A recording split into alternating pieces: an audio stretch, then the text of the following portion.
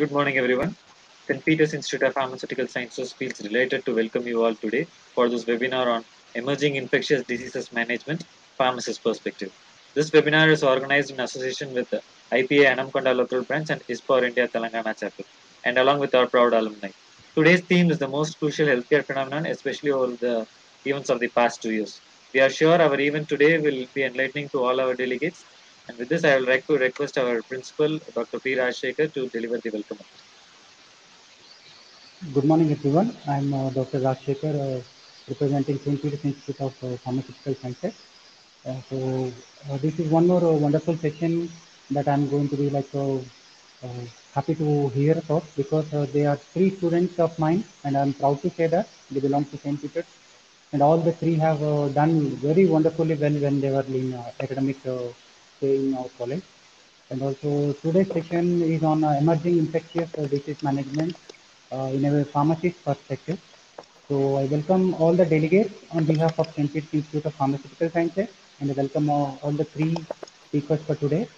And the three sessions will be a wonderful package of knowledge that is required for this particular hour, where you are talking about all that diseases that are spreading and all the pandemic, what is now going on. So this is the right kind of webinar that will be suiting to the particular situation. So once again, I welcome all the three speakers on behalf of St. Peter, and I wish all the organizers will make sure that the things are happening smooth. Thank you, everyone. Thank you for your kind words, sir. Now, I'd like to request our visionary, the chairman of St. Peter's Institute of Pharmaceutical Sciences, Sri T. Jayapal Reddy, sir, to deliver the presidential address. So, very good morning, you all.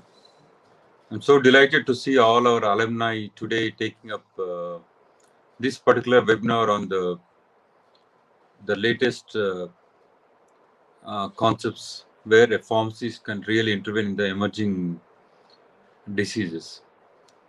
So, I think the perspective of a pharmacist in this present scenario is with a bigger role.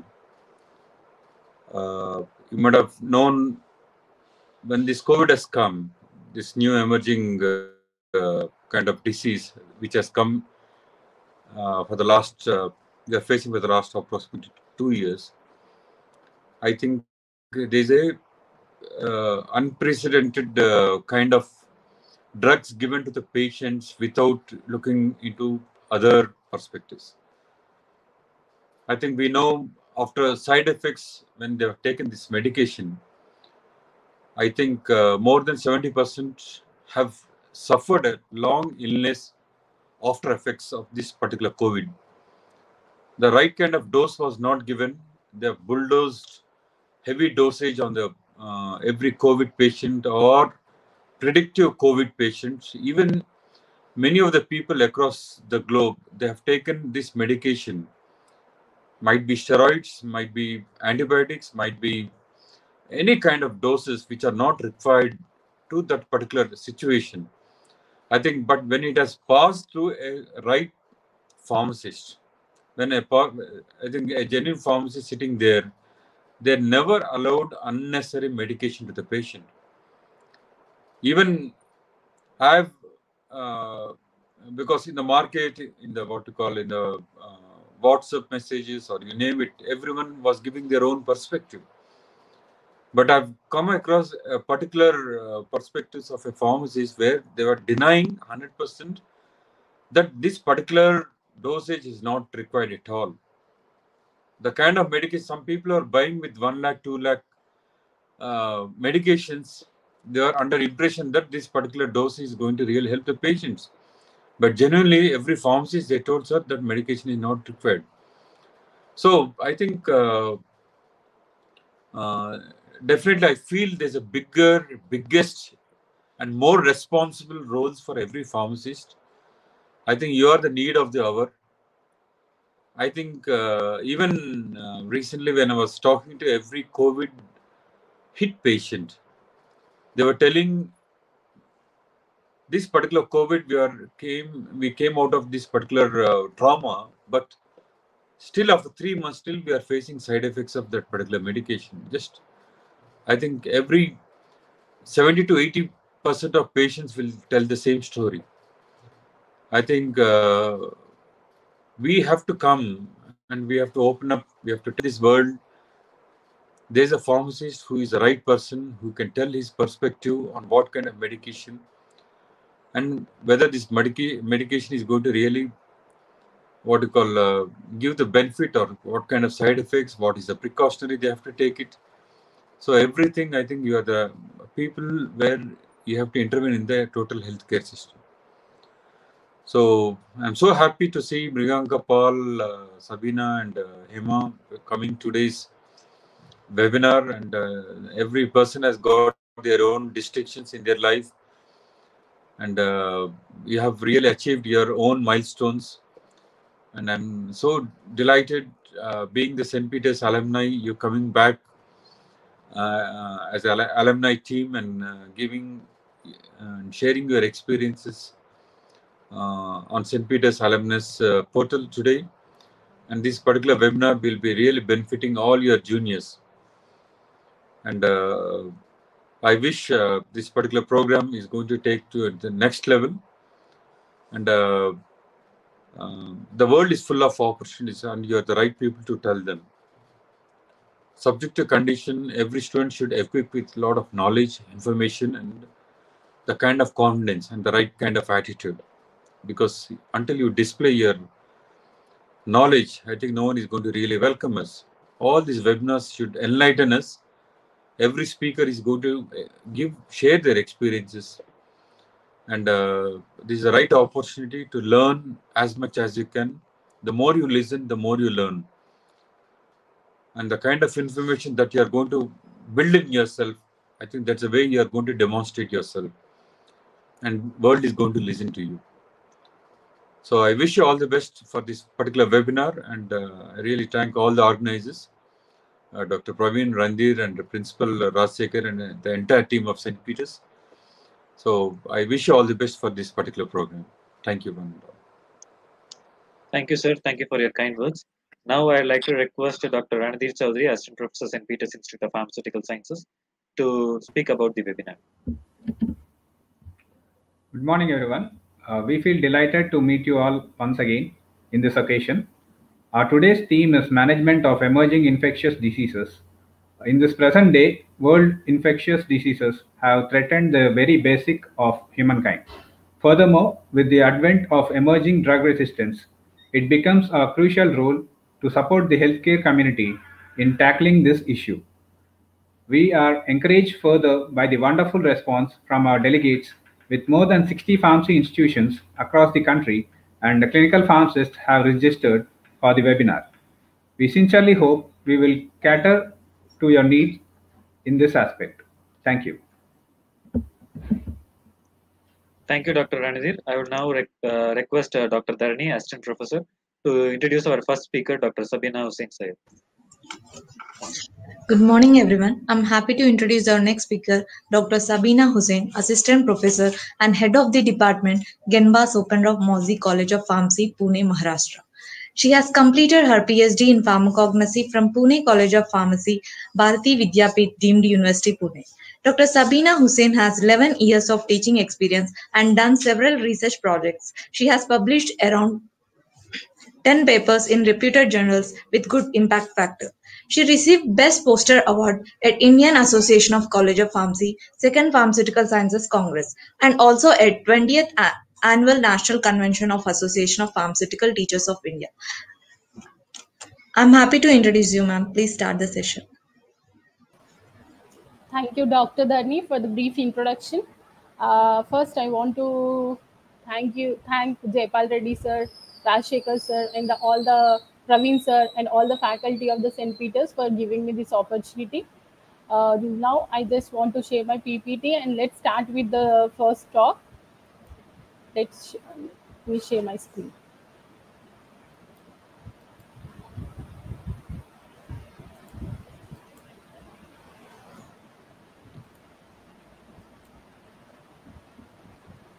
Is it been coming up, sir? Yes, ma'am. Please start with your PPT. Okay.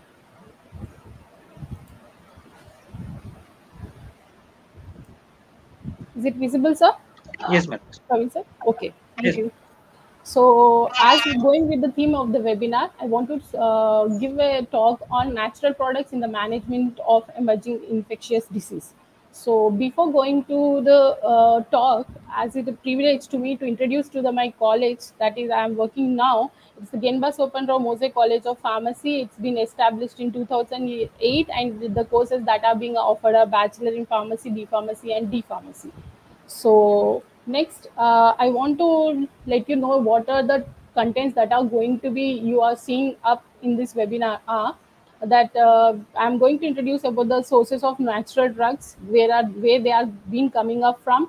Next, the advantages of those natural drugs, and what are the different types of communicable diseases that are being now present in this world, and how the world is suffering from those diseases.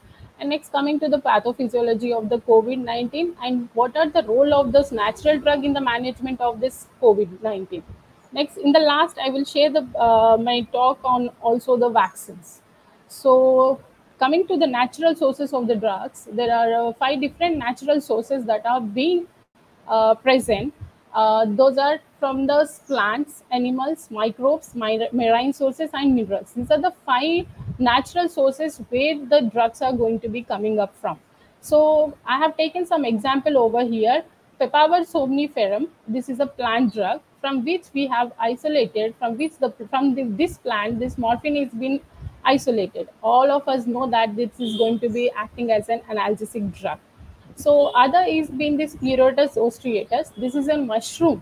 So from that mushroom, this lower statin is being isolated, which is an hypolipidemic drug. So microorganisms, as we well known with the penicillin, that's an antibiotic. Okay, that is also been isolated from the natural sources. So minerals, marine sources, so all of these are being isolated from the natural sources. So what is the importance of these natural sources means they are going to be acting as a lead molecules. Okay, as we can see, if you take this morphine drug, okay, when you see this morphine drug, the structure has been modified and the new drug is being introduced, that is naturally derived molecule, that is codeine, which is a potent antitussive agent. So these natural sources of drugs, they do not only produce the different drugs, but also they are being used as a substrate for the synthesis of lead molecules, which are having a high potent activity. Now, I want to also tell you about this Catharanthus roseus, Vinca rosea. So, in this, from this Vinca rosea, we have this Vinca rosea, vincristin and vinblastin has been isolated, which is also a potent anti-cancer agent. So, these are the different sources from which the drugs are being isolated, and they are being used for the treatment of different diseases. So, as you if you see this diagram, you will get to know that what is the importance of these natural sources in the approved drugs. So if you see here, these are the natural, this green color is the natural drug that is having the 67.4 percentage of the natural drug that are being approved in the from the year 1981 to 2014. So here these are the natural botanicals. It is nothing but these are also the drugs which are having a mixture of plant drugs. These are the mixture of plant drugs. Now if you see this ND, that is nothing but natural derivatives. Okay, natural derivatives are like as I have mentioned the example of morphine to codeine. So that natural derivatives, see the percentage of the sharing, the percentage shared drugs. And also the vaccines, if you see the vaccines, these are also the natural products. Okay, as these vaccines are biological preparation, bio, that is nothing but from the living organism. So this also comes under the natural drugs. Next, coming to the B part of the drug, that is nothing but biological macromolecules. What is this biological macromolecules means? These are the large organic molecules that are nothing but carbohydrate, proteins, amino acid, all this. So if you see this diagram, the half of the portion is being shared by the natural drugs in the evaluation of new drugs. In the production of new drugs, half of the diagram is being shown as a drugs obtained from the natural sources. Now, if you see the pure synthetic drug, only that is the 61.4%. So this is the importance of the natural drugs in approving new drugs and approving new drugs. Some are the how whatever the conventional medicines which you are being using now, that are being obtained from the natural drugs. They are being modified, they are being derived, and they are being used for different diseases. Okay, so this is the importance of the natural drugs. Now, if I want to say the advantage of these natural drugs in the treatment of diseases or in the drug discovery process, there is a big advantage of these natural drugs. See, in any conventional approach, like in the production of conventional medicine, like any synthetic medicines, what they are going to do is they are going to first identify the lead molecule. Okay, first they are identifying the lead molecule, then they will perform this in vitro studies, then in vivo studies. After that, if it is been successful, they perform it in the clinical trials. Okay, they will go for the clinical trials for ensuring the safety. After that clinical trials are being successful, then only it is approved for the clinical use. Okay, from approved for the clinical use. So from this conventional approach, you can see that lead molecules are identified, then they are being verified, then they are being used in the market. But if you are taking as a natural drug, what we will do is we will approach the reverse pharmacology. Okay, we will approach the reverse pharmacology. What is the reverse pharmacology? Means in the traditional medicines, in the natural medicines, we are going to take the medicinal plants or natural products that are being used traditionally since ages.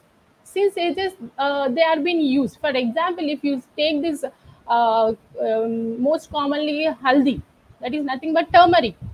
The turmeric is being used as an antiseptic, and it is been well mentioned in the literature that it is going to be used as an antitussive, even if you have a cough, cold, what you will do, you will just take this turmeric powder, you will just dissolve it in the milk and you will drink it, so that it is fine, it is going to be fine. So that here in this reverse pharmacology, the use of the drug is being well mentioned in the scriptures. Okay, the use of the medicines are being well mentioned in the scriptures, in all the traditional practice like Charaka Samhita, Shushrata Samhita.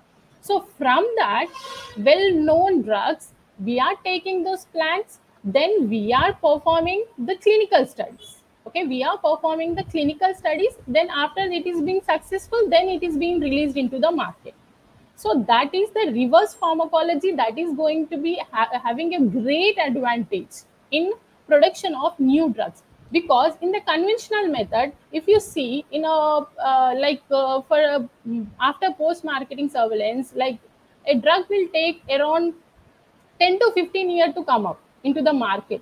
And also in the money wise, time wise, the most of the energy is being utilized in the money wise, most of them are being taken, like $1 billion being utilized in production of the new drugs, conventional drugs. Whereas here, as it is been a traditional approach and in the reverse pharmacological approach, what that is being well mentioned, we are clinically verifying it. So the time, it is time saving from 5 to 16 years, the new drug is going to be released into the market.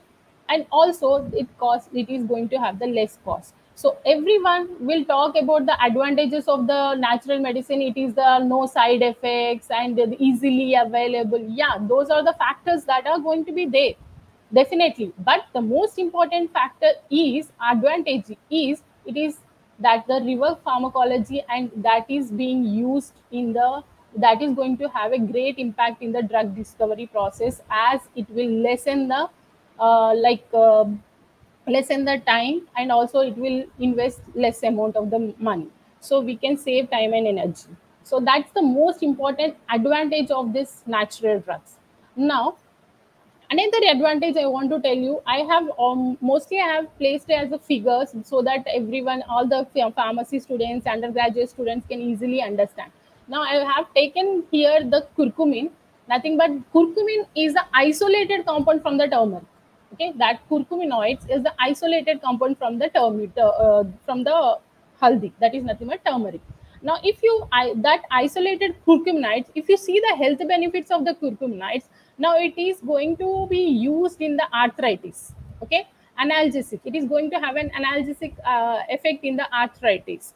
So that is one of the use, and it is also used as antidepressive, antimicrobial, anti-inflammatory, antioxidant activity. These are the five benefits. There are a lot of other benefits. The most important benefits with the health benefits are these five.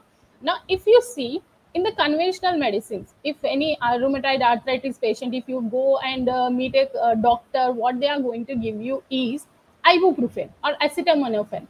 They are analgesic in nature, but ibuprofen is non-selective COX inhibitor, so it is also going to inhibit the COX-1 enzyme. So once it is inhibiting the COX enzyme, that will decrease the production of prostaglandin that will line the gastrointestinal tract. So what happens is it will damage the gastrointestinal tract and it will cause ulcer, ibuprofen. So whenever you see, when a doctor is prescribing any NSAID, he will give you an anti-ulcer drugs, okay, because anti-acid drugs, because it is the side effects of this ibuprofen is it causes ulcers.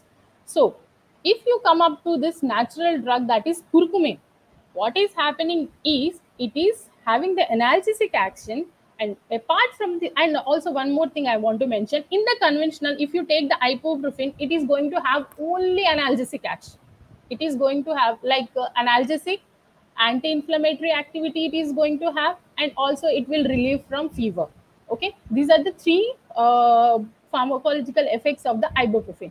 But now if you take the curcumin as a drug, natural drug, okay, what happens is this curcumin is also going to have this antimicrobial activity, anti-inflammatory, antioxidant, and antidepressive action. So these five actions can be can also be obtained in the patient. So it is going to improve. What I want to say is natural drug, it is not only target selective, but it is going to increase total health, well-being of the patient is going to be improved, because it can act on different targets and it will improve the health of the patient.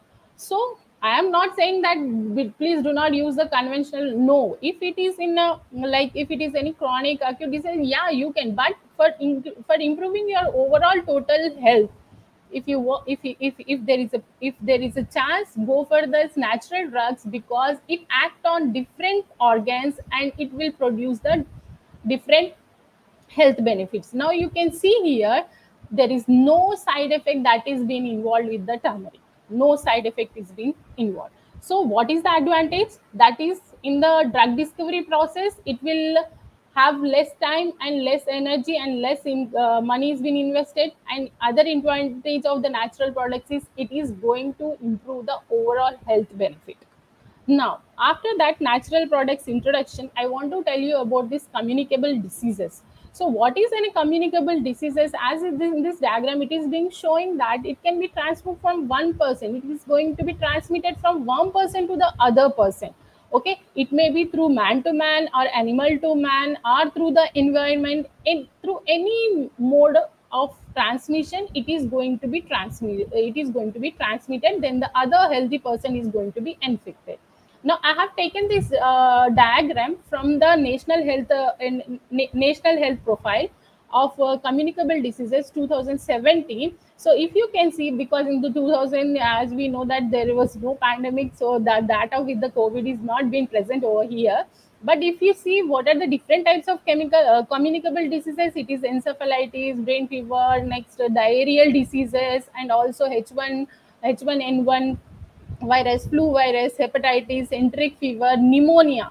Okay, the big share is being with the pneumonia, and also like acute respiratory infections like tuberculosis. All these are the communicable diseases that are being present, and that is how it is being affecting the population in India. This diagram is for the Indian population. So this is the communicable diseases, nothing but these diseases are transmitted. These are the transmittable diseases. Now, what about the non-communicable diseases? Like if non-communicable, it is not going to be communicated from or transmitted from one person to other person. The examples being the hypertension, diabetes. Those are not the communicable diseases. The communicable diseases, if you see here, the diagram, it is being showing this spikes, and also this is nothing but a genetic material. So in the communicable diseases, the genetic material of the microorganism is the most important one that is causing the transmission. That is causing the transmission.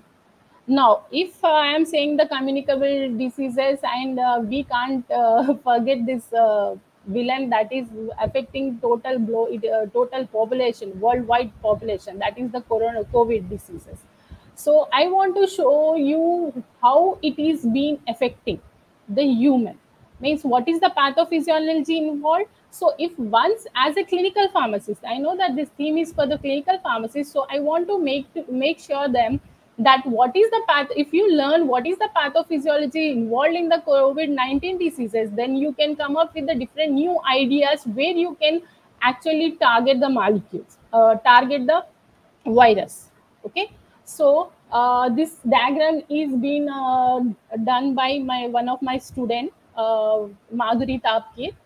So this is the how the multiplication of COVID virus will occur in the human cell. So what happens when the coronavirus enters? So what happens into our body? So this diagram is depicting that.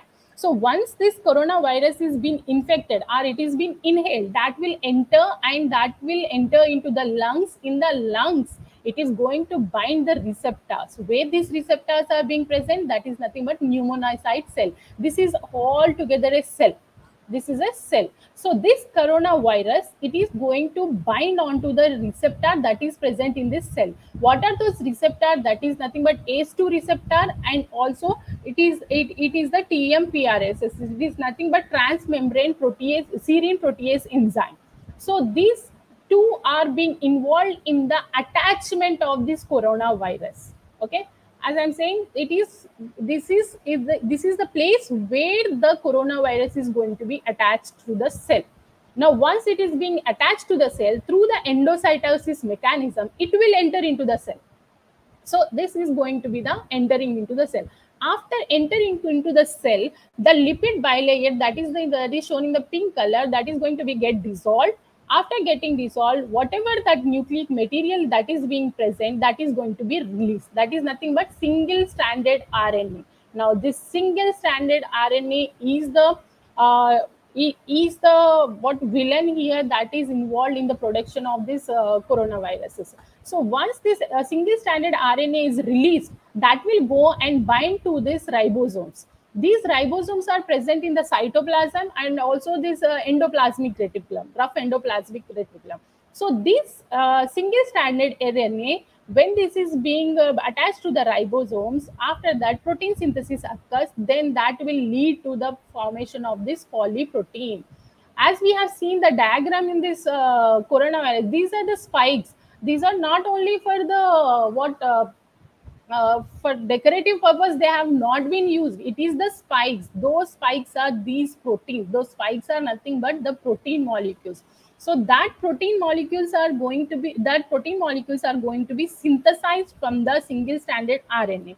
After the proteins are being synthesized, then what happens is also this single stranded RNA will also synthesizes this RNA dependent RNA polymerase.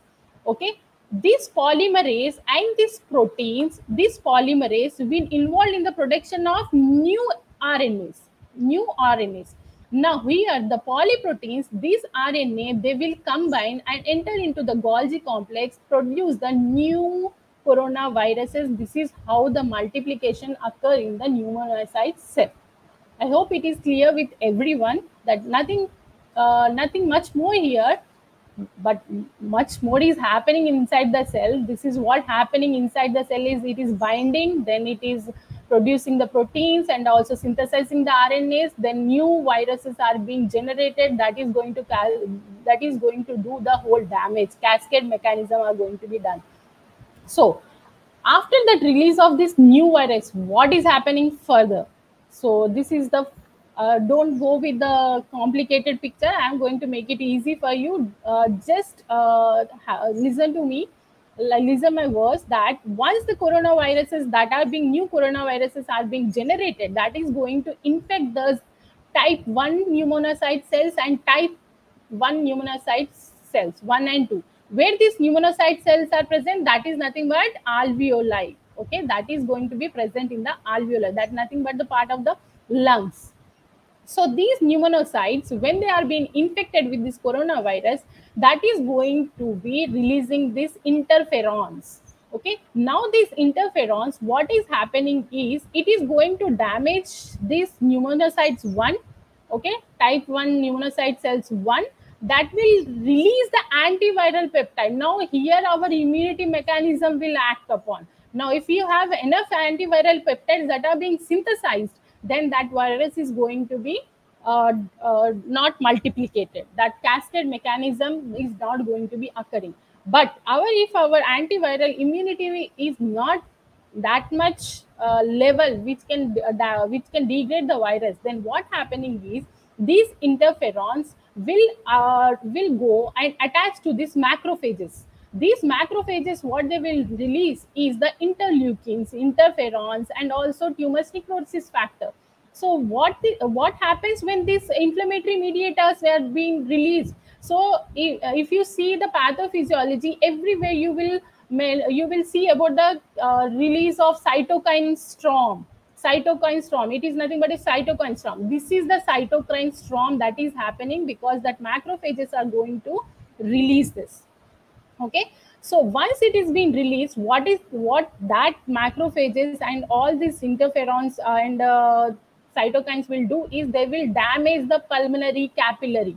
Okay, that is a pulmonary capillary. You know that it is going to try that capillary is being involved in the transmission of oxygen and carbon dioxide. So this will damage this pulmonary capillary endothelial cells. Once this capillary endothelial cells is damaged, whatever the fluid that is being present, that is going to be released outside this capillary, and that causes edema.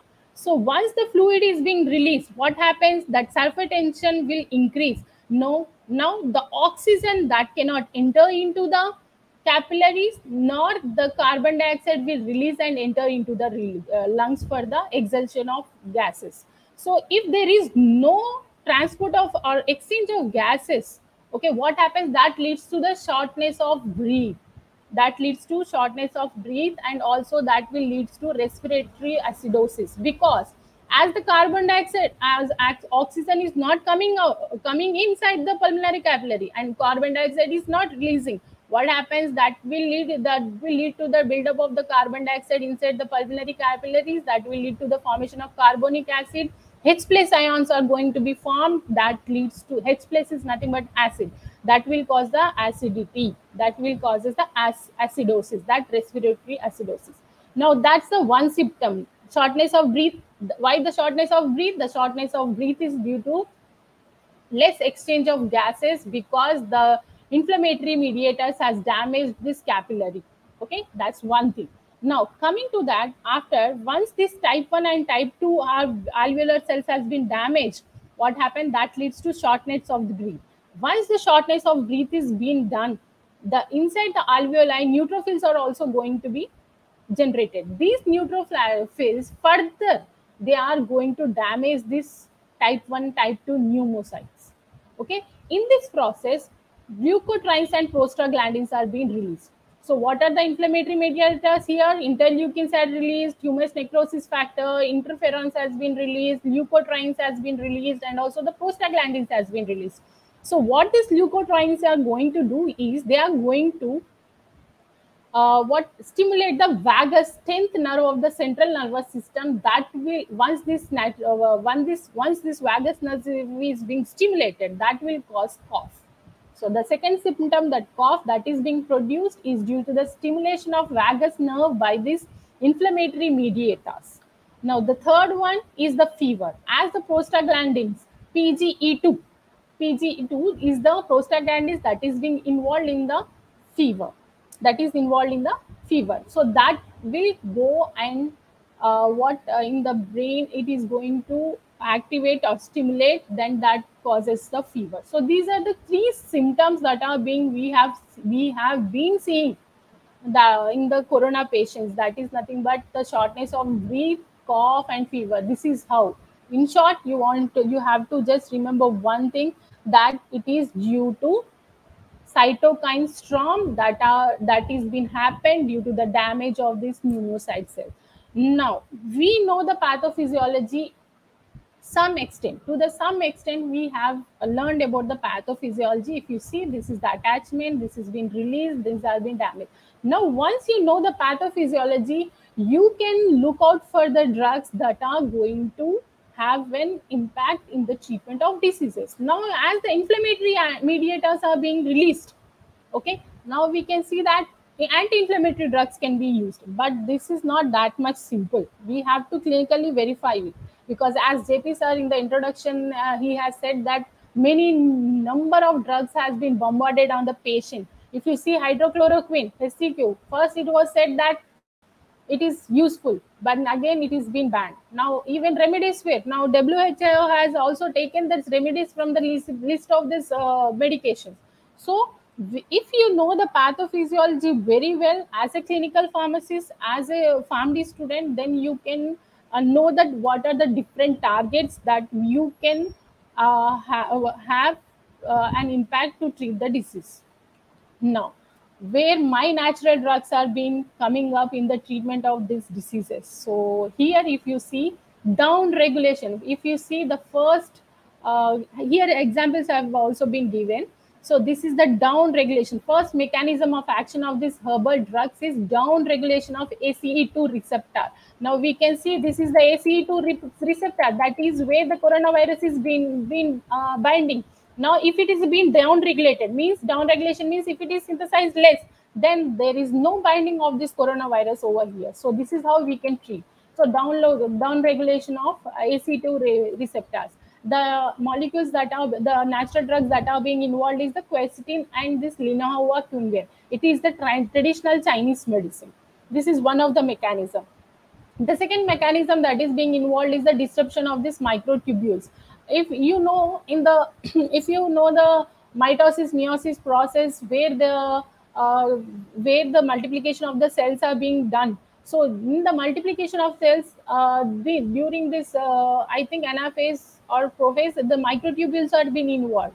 So that disruption of microtubules, if we do, that meiosis process is going to be decreases. So there is no virus multiplication. So that well-known disruption, microtubule disruption, is through the colchicine. So it is also these all the herbal drugs are, I must say that these are in the clinical trials. Now these are being done in the clinical trials. It is not that I have come up with the ideas. No, this has been in the clinical trials. So well-known like disruption of microtubules with the colchicine. So that mechanism is being studied.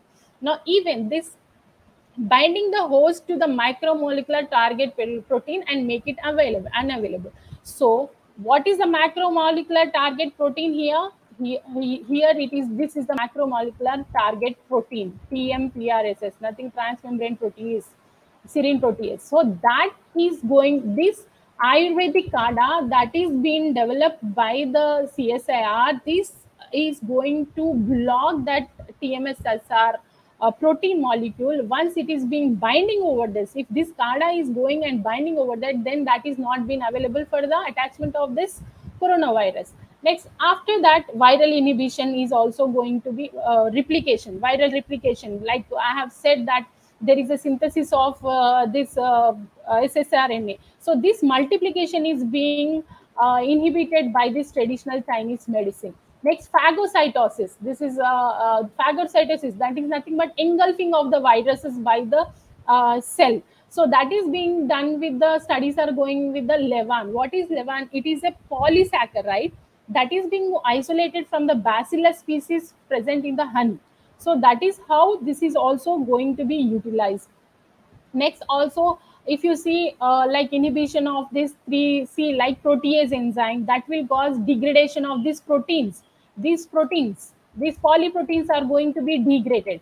How these are going to be degraded with this natural drug like quercetin, caffeic acid, galanthine. So, and another most important one is down regulation of this transmembrane protease serine receptor. This is being done by this natural drug that is nothing but propolis extract. What is the propolis extract? You will be uh, chalk, it is nothing but it is a resin. Where this resin is being obtained from, this is being obtained from the honeycombs. This is being resin produced by the honey bees.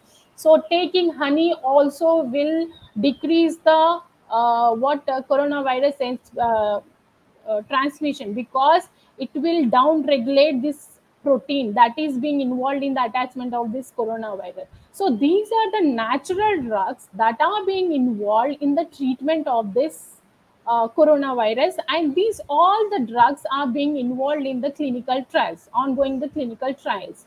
Now here I want to take about this Ayurvedic kada, because it is our Indian herbal medicine produced, and I want to tell you what are the drugs that are being involved in this, taken in this Ayurvedic kada means it is not going to be having a single herbal drug, it is a mixture. So let's see what is the different type of herbal drugs that are going to be present in this Ayurvedic kada and used in now, it is in the clinical trials. So that kada involves tulsi.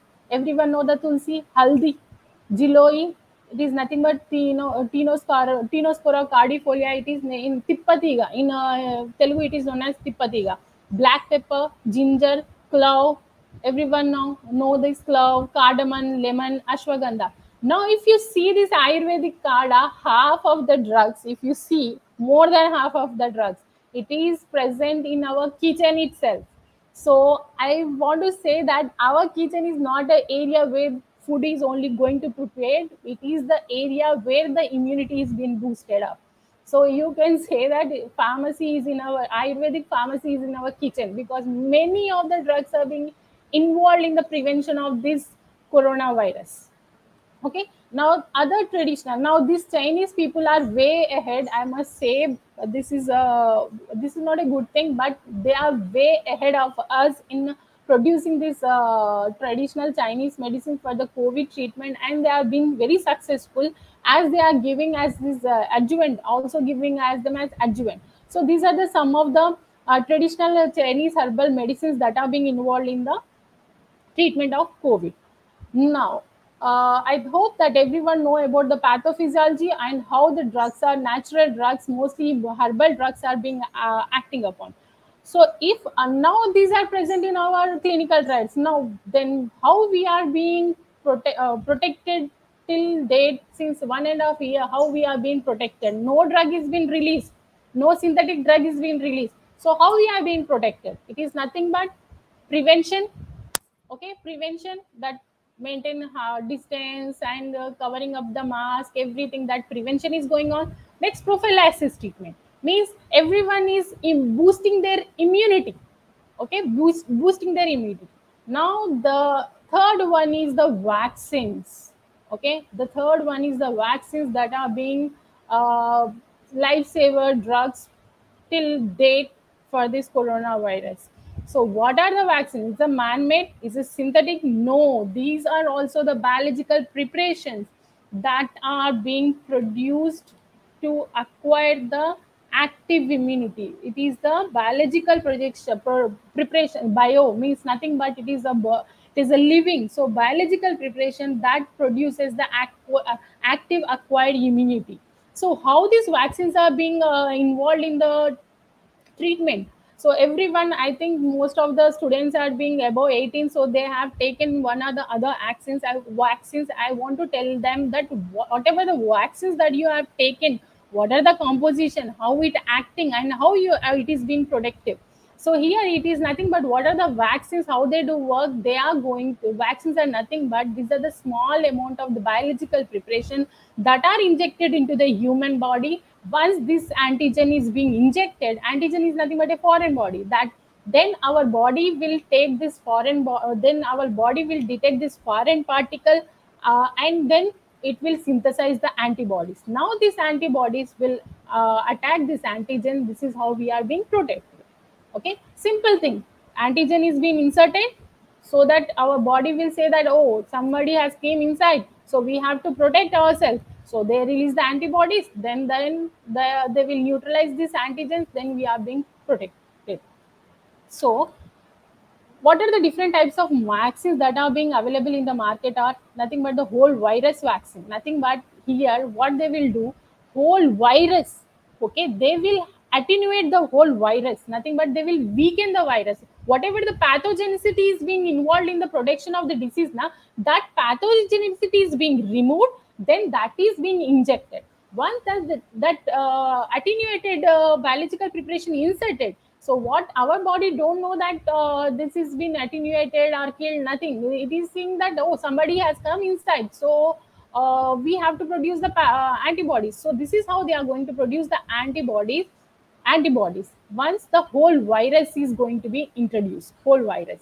So here there are the vaccines apart from the COVID vaccines, yellow fever vaccines, measles vaccine, influenza, and hepatitis A. These vaccines are being developed as a whole virus vaccine, whole virus attenuated. Don't get panic here. The virus is being weakened.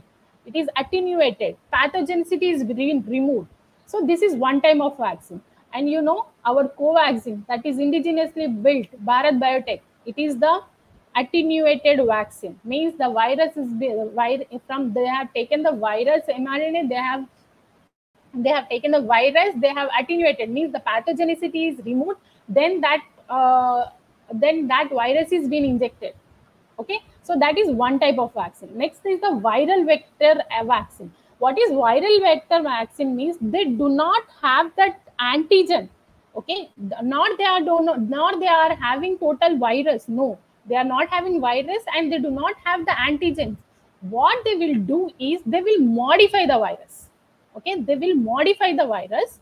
Okay, now that modified virus is known as vector, that is going to be injected. Now our body will think it as an foreign antigen, then that is going to be produce our antibodies.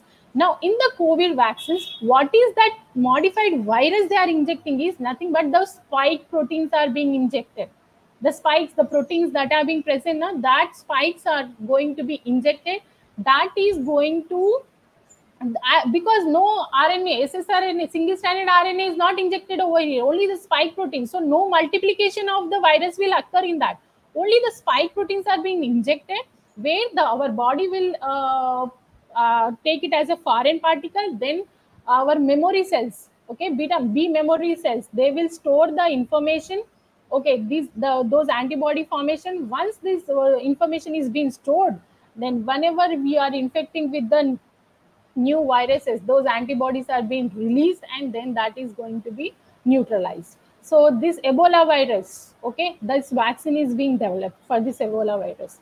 Next, protein subunit viruses. In what happens in this protein unit subvirus is, it is not a injecting whole pathogen like whole vaccine virus.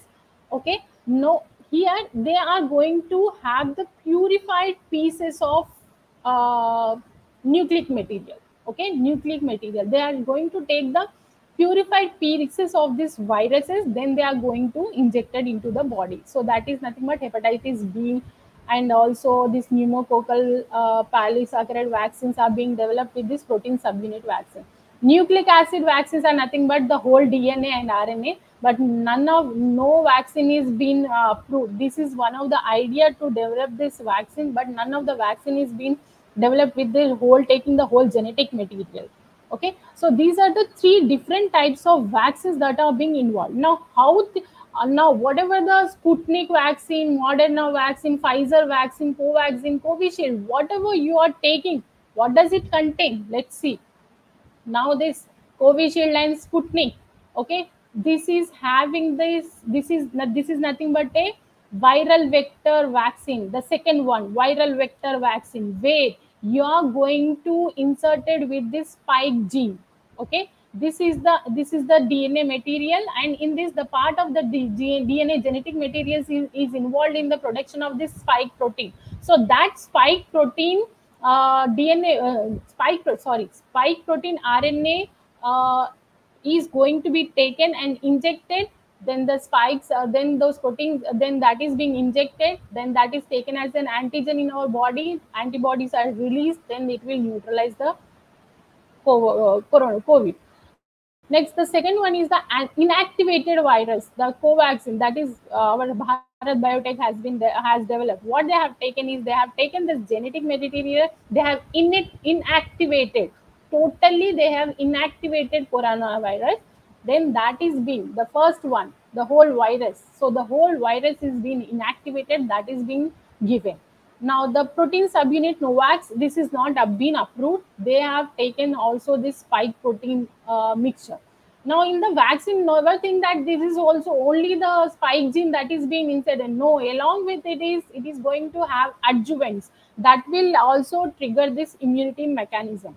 Okay, so this is all about this is all about the treatment pathophysiology of the coronavirus, how it is been infecting, what is the mechanism that is been involved, what are the inflammatory mediators that are being produced, how the natural drugs are trying to down regulate it, and what are these vaccines that are being developed, what are the nuclear material that are being present in the vaccine. This is all about the one of the communicable disease which the now the world is suffering from. So these are the differences that I have been taken from this for this talk. And thank you so much everyone. Now I give the mic to the Praveen sir or Dharni ma'am. Yes, madam. Thank you for your wonderful session, madam. We have some queries from our side, and Okay. especially when it comes to the COVID pandemic and all, even in from states like Tamil Nadu and South India, they followed so much herbal precautions for Yes. managing it. Yes, So, what is yes. your take on how we can develop herbal medicines in future? Yeah, as I have told that in the reverse pharmacology, the we have a literature, immense literature is been present where where the plant materials are being present in the treatment of these communicable diseases. So if you come up with those literature, this Kirtikar and Basu is a literature which are of 4 to 5 volumes. If you go through that, you will come up with the new plant materials which are having this anti-infective mechanism. So from there you can get the sources, and that is going to be helpful. It is not only the common drugs like tulsi, cardamom. No, there are many more drugs that are being hidden treasure with us. So that is being helpful in the treatment of the corona. Yes, madam. Thank you so much. And before we conclude, it will be great if you share one or two sentences about St. Peter's, your life, your journey in Yeah, St. that's Peter's. what I want to. The most I am eagerly waiting for that. Uh, for all the delegates, I want to tell you that I am an alumni of St. Peter's. Even not an alumni, even I am in a faculty. I was working as a faculty for 2 years in the St. Peter's. It's a place where I have learned, and I also made the children to learn what I have acquired. Now this is the process that is going on. And for the St. Peter's, I want to tell you one thing. My story I want to share is it may take 2 minutes, but I want to share. Okay, Please, madam. the Please. when the counseling happened, I've tried a lot that I didn't get, but I'm not demeaning any other college. I have not gotten any reputed university. So I have tried like anything. Oh, I got in the private college. Okay, let's go. But after finishing my BPharm, I said, thank God I entered to the right college, because whatever the communication skills I have developed, it is because of the management, JP sir, and his interest. And JP sir is in the MBA, so he know the well marketing skills. So he applied all those marketing skills in our pharmacy. Then he made us the people who we are now. So for the faculty, like if I Venu sir, Rajshekhar sir, Venkateshwarlu sir, Prabhakar sir, these are the people who made me to what I am today. So I want to thank St. Peter's for grooming us well. So it was the webinars, seminars, poster presentations that they have involved, that they have inculcated in the curriculum. It is not a extracurricular activity. These are the curriculum of the St. Peter's. That is the what we can say uh, that made us what we are today. So thank you everyone. And being an alumni and coming again to the college, thank you so much for giving this opportunity. Thank you, madam. We wish you all success in your future endeavors also. Thank you. Thank you so much, sir. We shall move on to our next session. I would like to now request Ms. Shivani Ravla, Assistant Professor, St. Peter's Institute of Pharmaceutical Sciences, to introduce our next speaker, Dr. Prajwala. A very good morning to all. I'm glad to introduce Dr. Matiti Prajwala, who is the resource person of our today's session. Also, I'm proud to share with you that she is an alumni of St. Peter's Institute of Pharmaceutical Sciences as she completed her PharmD in the year 2015. Dr. Prajwala, working as a clinical pharmacist at Vijaya Diagnostic from 2018. She has 2 years of experience as a pharmacologist in clinical pharmacology and clinical audit department at Yashoda Hospital, Hyderabad from April 2016 to July 2018. She handled a team of 5 members in the preparation and implementation of evidence-based protocols for the treatment and prevention of disease in hospital. She is an active member in Drug Review Committee, Pharmacotherapeutic Committee, Infectious Disease Committee, and Antibiotic Control Committee at Yashoda Hospital. Dr. Prajwala mentored auditing projects like parameters related to the medication errors therapeutic plan, reported and suggested the required correlative and preventive actions for the necessary activities findings. To her credit, she published 2 papers in American Journal of Pharmacy and Health Research and International Journal of Innovations in Pharmaceutical Sciences. Finally, I would invite you to start the session, ma'am.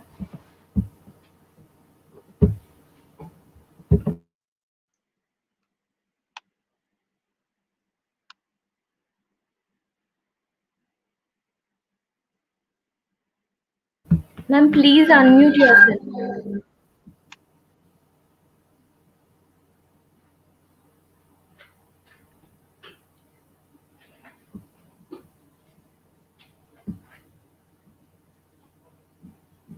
Madam, please try without headphones. Please remove the headphones from the socket.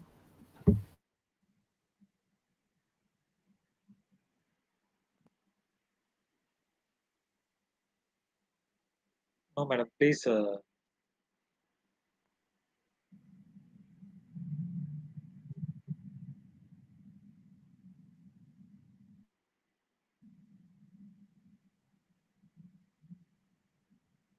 Ma'am, can you use mobile phone?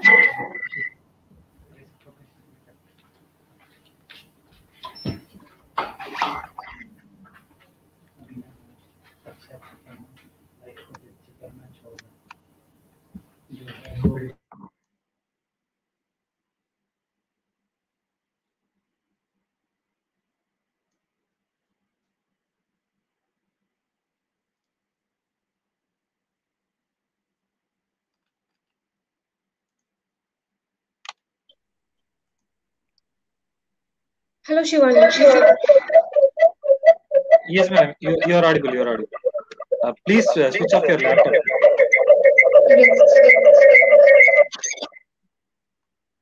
Yes. Is it clear now? Yes, you are clear. Okay. Can you share the presentation? Yes.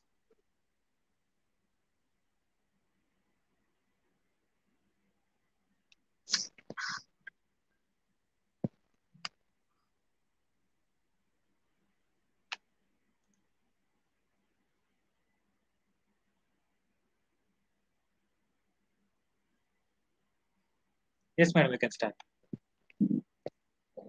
Okay.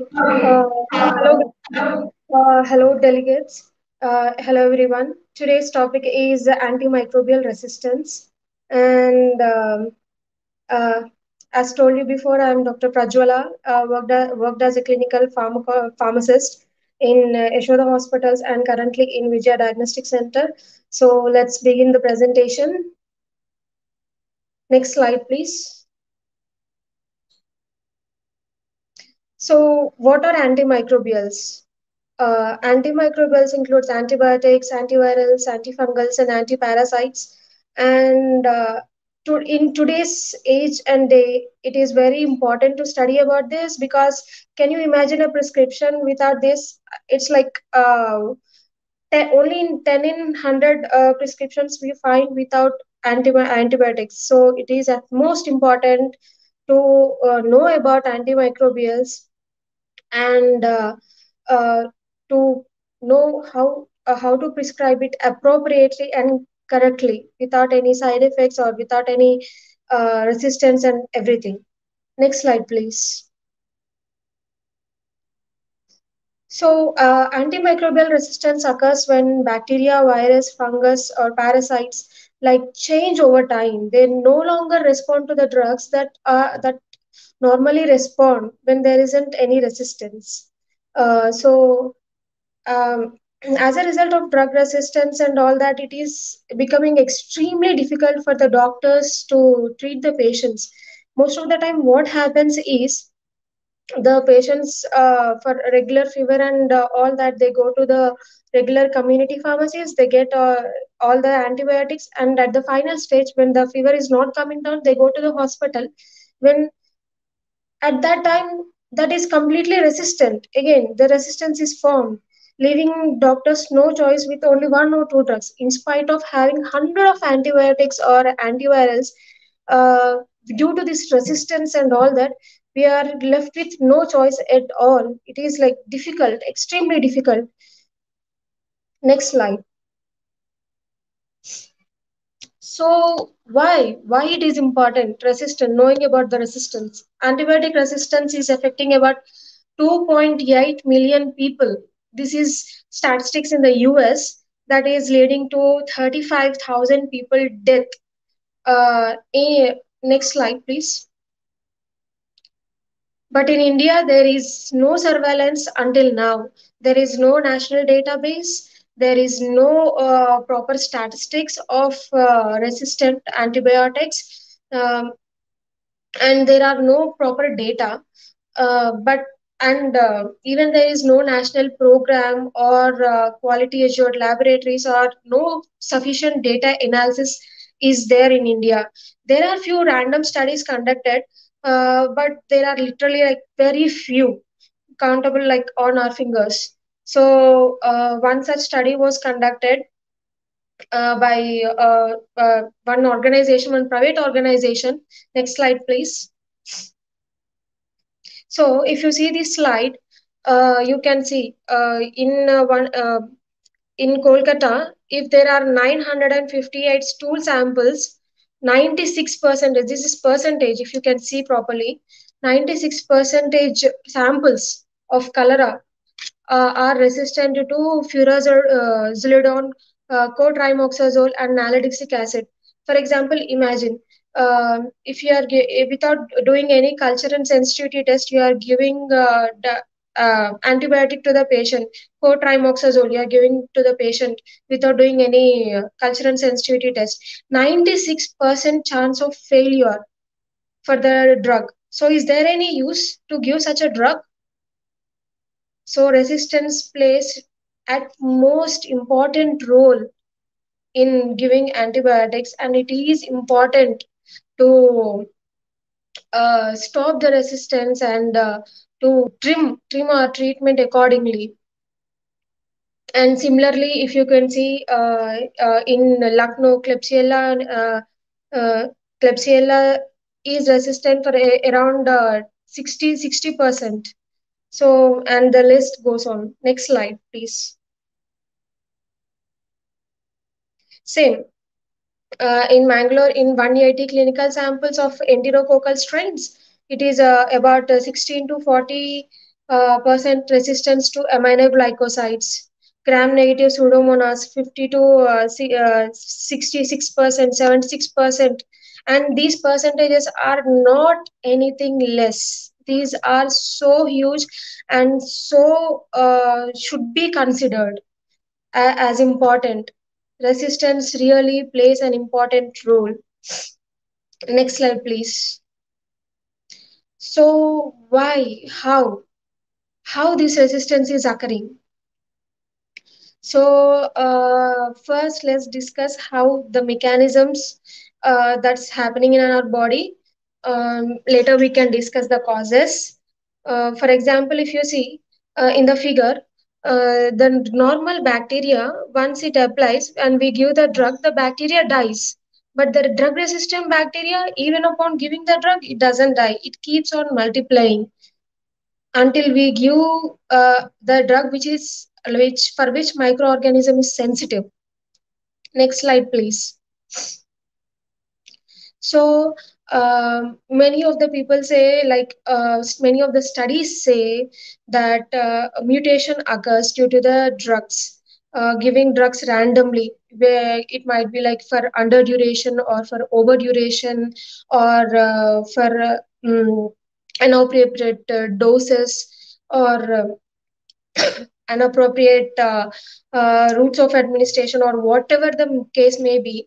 So what happens in such cases? Whenever the bacteria is there in our body, we give, for example, let's say we are giving amikacin to a patient and we are giving it in underdose. That dose is not sufficient to kill the bacteria. So what does the bacteria do? It adapts to the drug that is given and it molds itself and it mutates its gene and forms into a drug resistant bacteria. So which then multiplies and multiplies and which uh, brings us to the situation there that is resistant to many other drugs itself. So, finding a sensitive drug in such cases is extremely difficult. Next, so there is also another mechanism where there is a gene transfer. For example, let's say a patient is having multiple infections. If the patient is having E. coli in for example, in UTI and streptococcus infection in blood. So, uh, what happens in such cases? For example, E. coli is not resistant to anything, but the streptococcus is resistant. So, in such cases, this gene transfer might happen, which is leading to excuse me, which is leading to non-resistant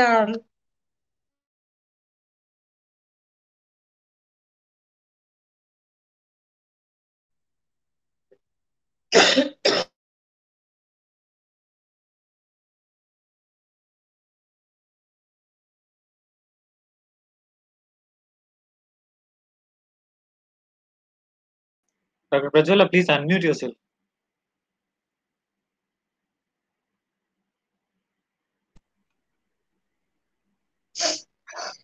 sorry, seasonal flu and all that. Okay. Coming to the gene transfer, so in such cases, gene transfer happens and it is creating not just one strain of resistant organism, but multiple strains of resistant organisms. So it is important to put a break to such mechanisms right in the beginning. Next slide, please.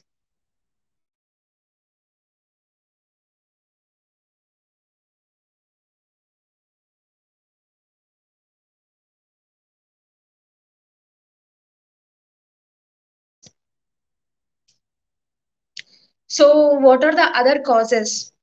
As I told you before, inappropriate use, be it underdose, overdose, or be it the duration, the lengthy duration, or be it the shorter duration. All these factors lead to the resistance and inadequate diagnostics. So most of the time, in this case, for example, we know that patient is might already be using medications outside and coming to our hospital. Yet again, we don't do any culture and sensitivity, but still we give antibiotics upon our interest. Then it is improper diagnosis. It is not right diagnosis.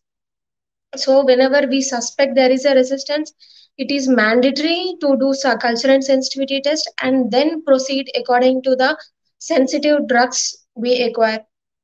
So next thing is hospital use. Okay, hospital use here in this sense is hospital acquired infections. So actually what happens is patients in the hospital might transmit infections uh, to one another in spite of taking number of precautions, in many precautions. Um there is a chance, there is a probability is high for the transfer of infections in some or the other way, because the same nurse is serving two or three people. So it is in spite of taking precautions, there is a probability because we be using same equipment to the patients. So there is a transfer, and most of the time what happens is these are drug resistance, because we will already use drugs to one patient, but it turns out to be a drug resistant strain and then it transfers to the other patient. So that might also be a cause. And one other suspected cause is agricultural use. Few studies, especially in the US, told that the number of antibiotics were used on the agricultural lands which are producing strains, resistant strains, which enter through to our bodies through food or whatever it is, whatever, in whichever way it is, turning into resistant organisms. Next slide, please. So, resistant, first thing we had to do is we had to identify which are the organisms that are being so resistant to the drugs. So here there is an acronym which gives us like easy way to remember and be alert when we know that the patient is having is suffering from these infections. That is escape pathogens. E stands for enterococcus. S stands for staphylococcus, klebsiella, Acinetobacter, Pseudomonas, and Enterobacter. So these organisms are highly these are stated not just by 4 or 5 studies, but there are multiple number of studies conducted all over the world stating that these organisms are more susceptible to drug resistance. uh, if, for example, if you do a cultural sensitivity to a patient suffering from these infections, we'll hardly find one or two drugs as a choice, because the rest of the drugs are resistant. So and most of the hospital acquired infections are also these escape pathogens. Next slide, please. So conditions requiring longer duration of antibiotic therapy. Why? Why longer duration of antibiotic therapy needs to be studied? Why?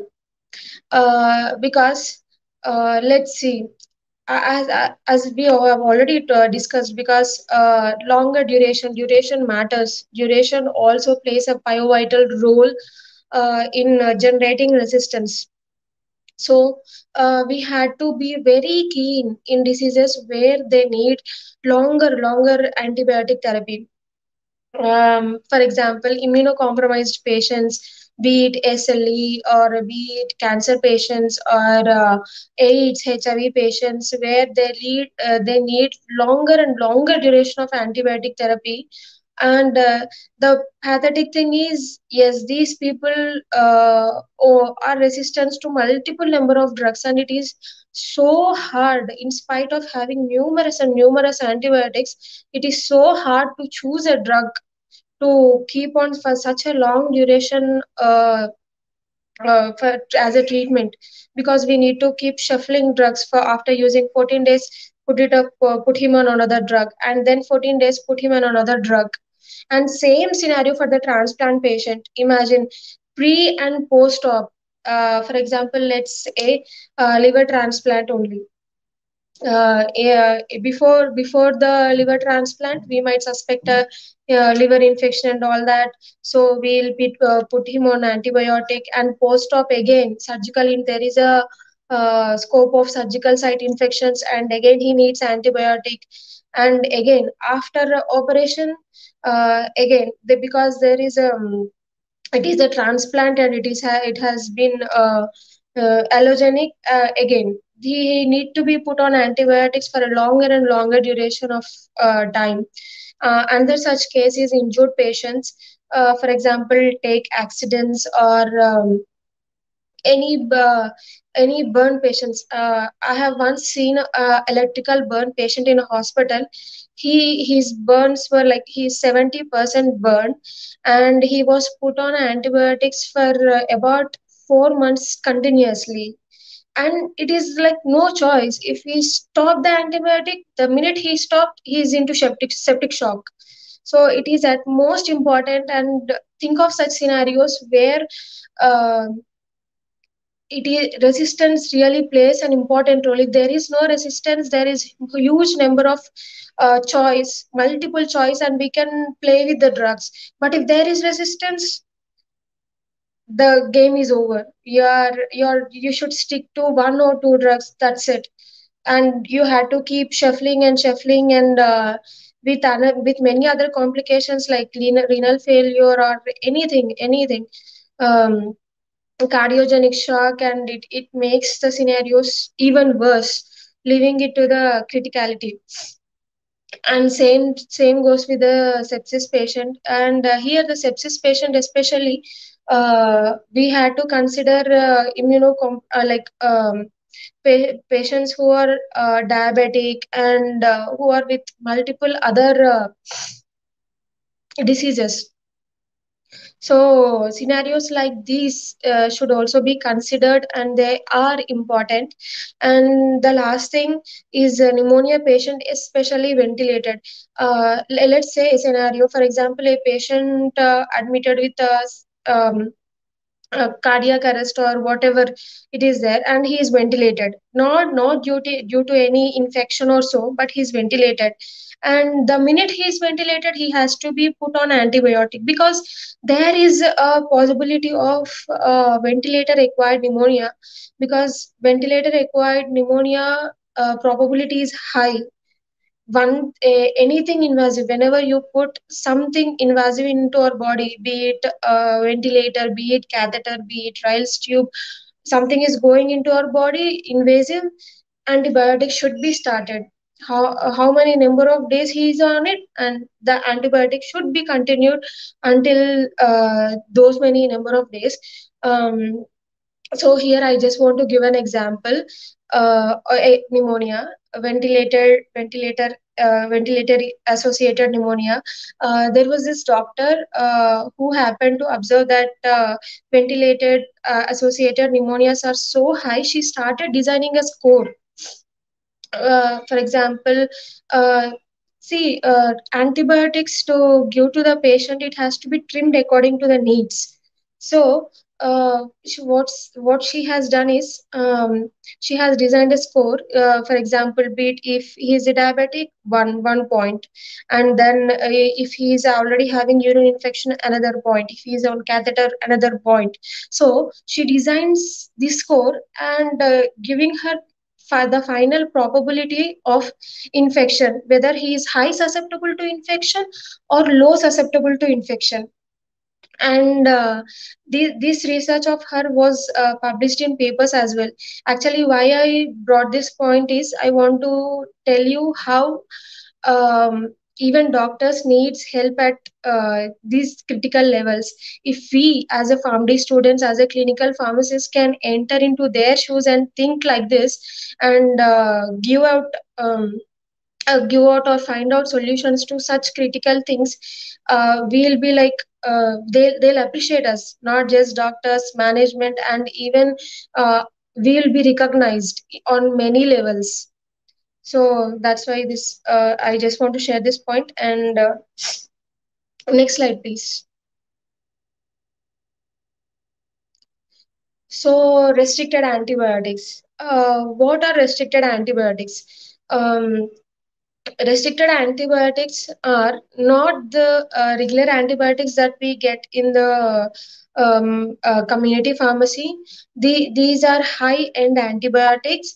When the doctors literally had lost the chance to use all the regular antibiotics, they go on to these restricted antibiotics. In hospital, what happens is they maintain a list of restricted antibiotics. NABH, National Board of Accreditation for Hospitals and Healthcare Professionals, clearly stated guidelines how to use these restricted antibiotics, because same, to stop the antibiotic resistance all over, these accreditation boards had come up with a few regulations on using antibiotics. So for example, what happens is, whenever a doctor want to prescribe a restricted antibiotic for say carbapenems, imipenem, meropenem, or colistin. All these drugs are restricted antibiotics. Whenever a doctor want to prescribe these particular drugs to the patient,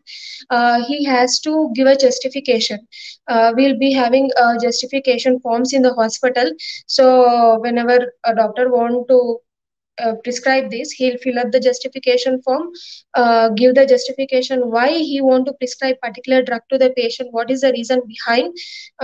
He might say that I have then there are no other antibiotics, they all other antibiotics are resistant, we had performed cultural sensitivity test, we have found that these antibiotics are resistant, so we want to give this to the patient because he's critical, he's so and so, and we had no other option, and all this description will be given by the doctor with duration, how many days he's planning to prescribe to this patient. This duration also mentioned, and he signs and give it to the pharmacist, and this record, these justifications were the justification forms will be maintained at the pharmacy, which were audited during NABH time. NABH audits will be performed regularly every 2 years. As these pharmacy colleges and engineering colleges go for accreditations, same way hospitals go for accreditations. And when these people go for accreditations, the accreditation people who come for audit, NABH or JCI, whatever it is, they see all these points, whether the hospital is maintaining its standards, maintaining its all these documentations, and all these therapeutic guidelines properly or not. So all these were audited during NABH time, and they audit these restricted antibiotics justification forms also at the time of NABH. So uh, actually, the thing to tell you all this is there are certain uh, um, procedures even to prescribing antibiotics in the view of restricting the antibiotics usage to pull down resistance of antibiotics. Next slide, please. So these are the list of restricted antibiotics, as I have told you. This list varies from hospital to hospital. Actually, there will be committees in the hospital. For example, antibiotic control committee, infectious disease control committee, pharmacotherapeutic committee. So all these committees. This list is maintained by antibiotic control committee. The committee come together, sit down, and they discuss what antibiotics to restrict usage and what need not be. So even they discuss whenever there is a new antibiotic in the market, how far it can be used and in what scenarios it can be used. They sit and discuss together, and bring out a newsletter, so it will be circulated throughout the hospital to all the doctors, telling that these drugs should be restricted or this new drug can be used according to the need of the patients. This is all for the benefit of the patient, and and to increase the efficacy of drugs, to say in particular, because uh, resistance is literally a big challenge, a huge challenge to doctors, because it is limiting the choice. Imagine, for example, a patient is having renal failure at on one point and high infection on the other point, and there is resistance of drugs to the strain on one point. The already the choice is less, and the patient is suffering from renal failure. The dose has to be adjusted. For drugs like colistin and all that, there is a high probability of again effect on the renal system. So see, having in spite of having hundreds and hundreds of antibiotic, the choice has literally come down. So it is important to uh, trim and maintain according to the need, and only prescribe when it is really really really necessary. Next slide, please. So common errors in antibiotic usage. So this slide mostly emphasizes on what errors can happen in antibiotic usage in spite of taking multiple precautions in multi-specialties and super specialty hospital. There is a huge chance of things going wrong.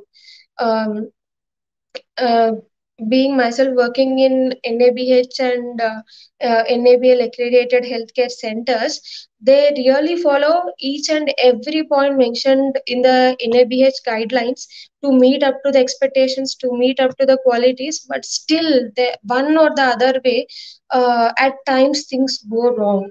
So these are such things, of course, considered rare, but still should be taken into account. Wrong dose of drugs. Um, be it, for example, some one person need high dose of antibiotic, 1000 mg of ceftriaxone, but he was prescribed only for 500 mg. Uh, Errors like that, dilution errors. For example, it has to be diluted in 100 ml. Colistin has to be diluted in 100 ml of NaCl, but it is diluted only in 50 ml, and it is given at speed of like in 10 minutes, which has to be given for 1 hour. Again, it is an error because the patient might suffer, his BP might fluctuate high and down. For normal people like us, BP fluctuations might be normal, but imagine a patient is in intensive care unit, and if his BP fluctuations happen, it is a huge crisis. So errors cannot be tolerated at any cost. Even 1% or even 0.1% is an error, and it shouldn't be done or shouldn't be tolerated because the patient is at risk, and the patient is our high priority. Okay, the another error is using restricted antibiotic for surgical prophylaxis. See, for surgical surgeries, because we might consider there are surgical site infection risk, we should prescribe antibiotics to avoid such scenarios. But prescribing high-end antibiotic to that is not necessary. So that is an error, and it should be avoided. Using restricted antibiotics without culture and sensitivity test reports. So, as I told you before, restricted antibiotics should be given only after culture and sensitivity. For example, you have performed a urine culture and sensitivity, and there is this Klebsiella uh, organism. It is you had to then give meropenem or targocid or whatever it is like that, but without culture and sensitivity test you shouldn't prescribe. Resistance drugs are continued even on the arrival of culture and sensitivity reports. So what happens is when the patient admits in the hospital, initially we know that the patient is suffering from the infection. We give whatever the antibiotic, for example, Magnix foot. Mm, Cefuron sulbactam, we give to the patient, and we give on the same day we send the samples to the lab for the culture and sensitivity report. But obviously culture and sensitivity report takes 3 days to come. If it is urine, 3 days. If it is blood, it might take around 5 to 7 days. So in the meantime, you couldn't just leave the patient. You'll obviously put him on an antibiotic, but even after receival of the culture and sensitivity, you are continuing the same antibiotic knowing that it is resistance, then it is a mistake. And not adjusting antibiotic dose according to LFT or RFT. As discussed before, we had to consider renal failure and all these things. We had to consider all the laboratory parameters and then adjust the dose accordingly. Next, blood cultures or urine cultures should be done depending on focus of infection. So I'll tell you what this point is meant.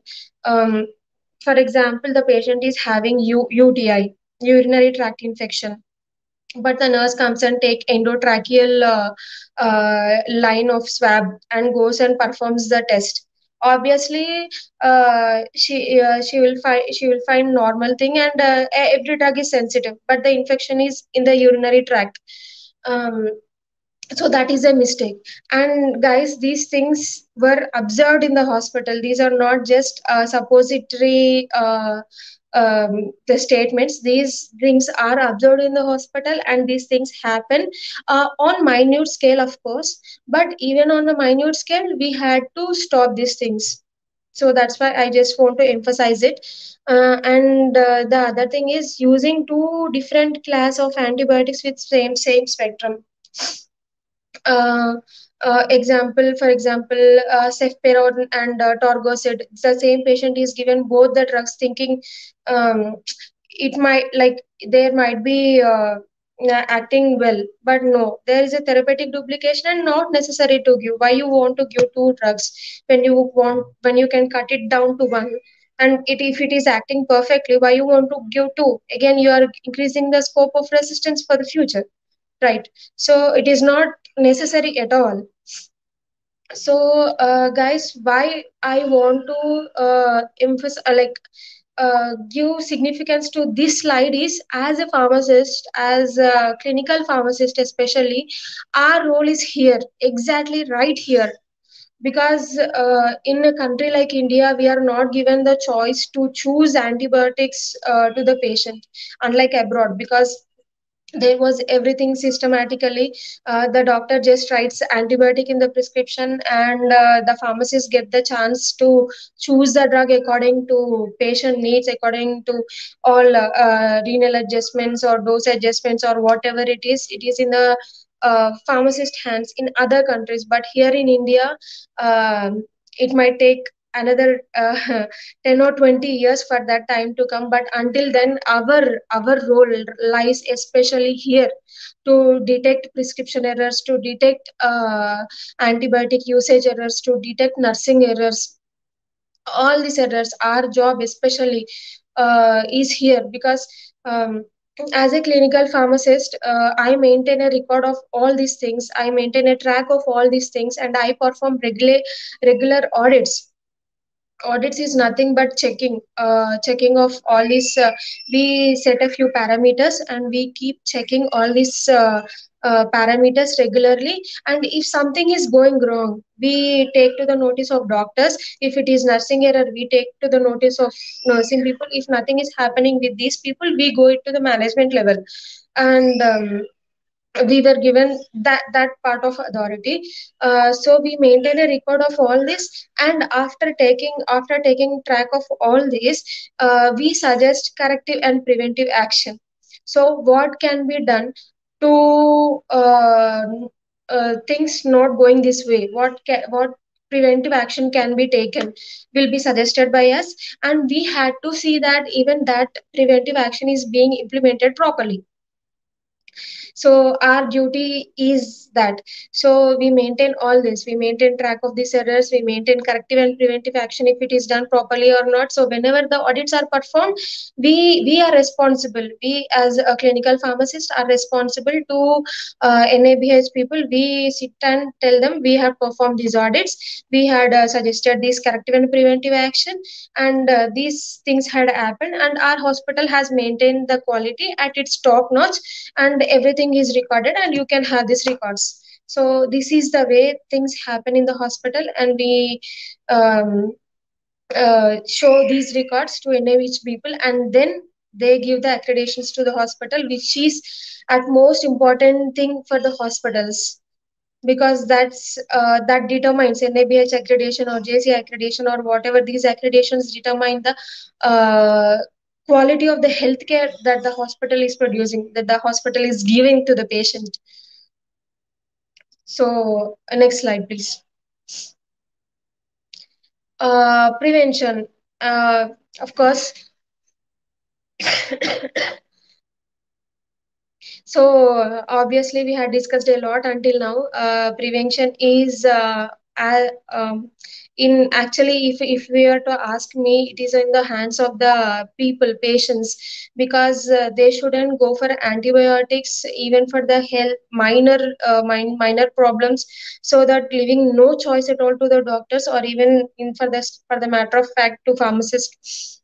So it has to be up to the people, but there are other few relevant preventive measures. So strengthening of surveillance data, it is always important to maintain data of anything, because if you are maintaining statistics, you will know how important the situation is, and how important to take into the grip of that situation, or that disease. So of course there isn't any statistical data appropriately in India till now, but hopefully in future, and setting up a standard operating guidelines.